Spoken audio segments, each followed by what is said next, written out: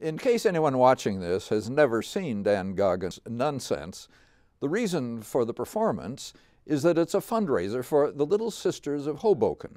They need money to pay for the burial of 4 of their sisters, whose bodies now lie in the convent's freezer.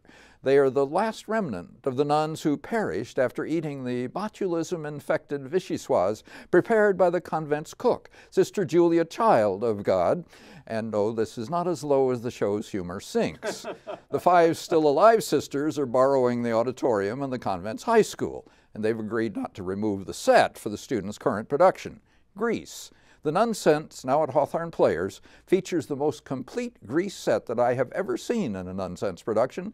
Ken Clark designed the set, and as the director of the production, Clark finds a way to use every element of that scenery. The burger bar, the high school stage, Sandy's bedroom, the drive-in movie, everything. The 5 nuns in penguin attire, each with a sense of humor and a sense of fun, sing, dance, and come up with lots of puns. I'm sure that folks who grew up going to Catholic school get something from watching nuns in full habit being silly that I, from the other side of the Reformation's Great Divide, don't.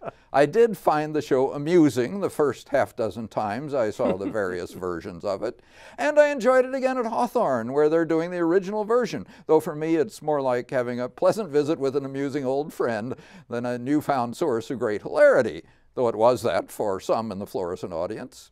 I think that ending the first act with the Mother Superior getting high on the rush discovered in a student locker is a bad idea. But Marilyn Woods, a superior comic actor with variety and range and a lovely slow smile, makes it work better than usual. She has great rapport with the audience, and she also has no trouble asserting her authority as Mother Superior.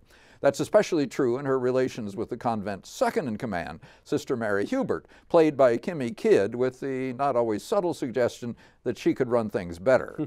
Kidd leads a rousing gospel number for the finale. Music director Ike Eichenberger inserts himself into the number too.